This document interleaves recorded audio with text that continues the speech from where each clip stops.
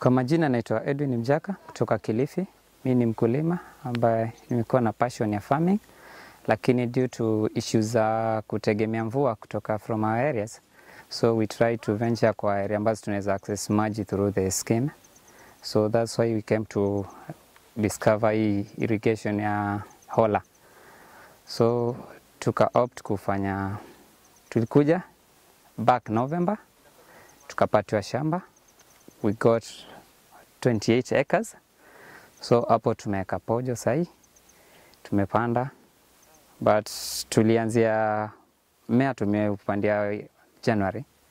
So kufikia sahi tuna expect in 2 weeks tunaweza anza kuvuna.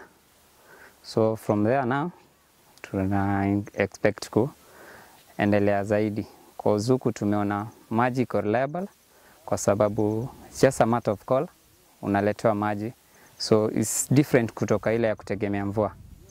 So tunaona kwa scheme inaweza kuwa mzuri zaidi than ile ya kutegemea natural rain, kwa sababu hiyo zinaenda na seasons.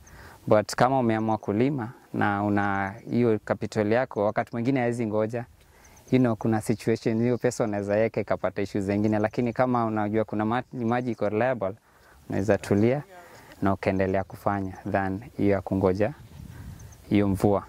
So tunaona mazao si mbaya, so tuna expect good produce kwa hii shamba. Like minimum like 240 bags.